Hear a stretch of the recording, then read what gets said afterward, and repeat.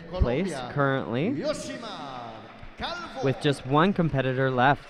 Our all-around champion here at the Senior Pan American Gymnastics Championships for 2014, Jossimar Calvo from Colombia.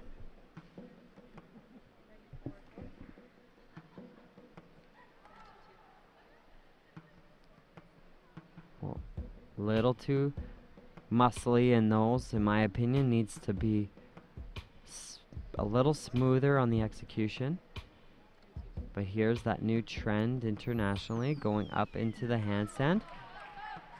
Again, he does it. But he's not making it look like it's supposed to look. It's a little choppy. It's supposed to look more seamless, more effortless. The best guys in the world from Britain who are doing it are just making it look like it's a part of the routine, a part of the movement.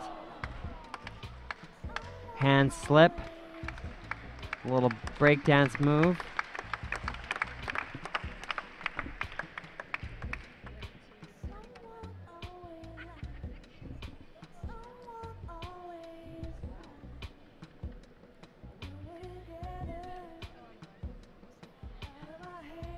He's got great potential.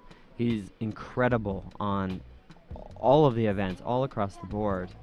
Does have really high levels of difficulty. It's just cleaning it up now, making things seem a little more effortless, making things seem a little more fluid.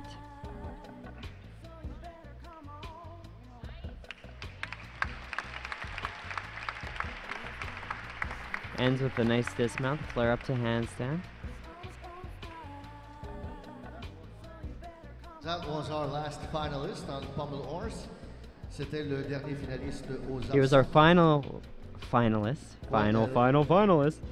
And with that fall, that 1 point off of his execution score, he is not going to be able to climb up into the top 3. So, the order for the medal podium. In first place from Mexico, Daniel Corralber.